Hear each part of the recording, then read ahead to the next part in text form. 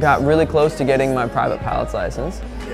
And then one day I was up in the air and went into an accidental spin and was going straight for the ground.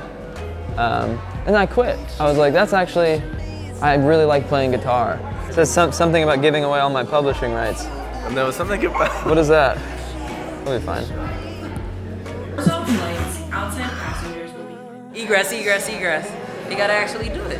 Oh, you want me to do it? You want me to type? I'm the pilot. Egress, egress, egress. I thought you were... Whoa, you look down. Egress, egress, egress. Shit. I actually did just, I just felt like a weird little... Maybe I'm a little nervous.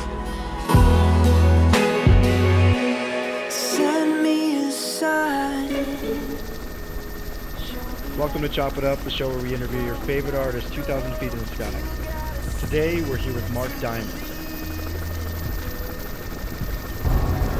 Sickest celebrity couple that you'd want to be adopted by? Kim Kardashian and Kanye West. You have to think about it. We look alike. Would they be a good support system for you? Financially, yeah.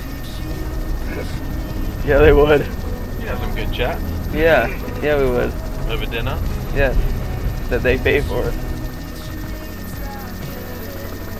I don't really listen to that much music, to be honest with you. Yeah, I make it, but I don't really I don't listen to that much music. I do sometimes, something will work its way, or Richard will show me a song, and then I'll obsess over it, get really into it.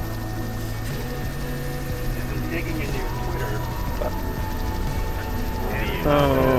On a tweet where you talked about a girl from middle school. It's like Fran Funny.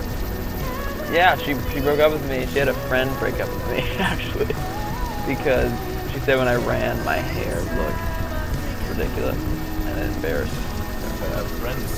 Her friend said, Sammy's breaking up with you. And I know her last name, and I'm not going to say it.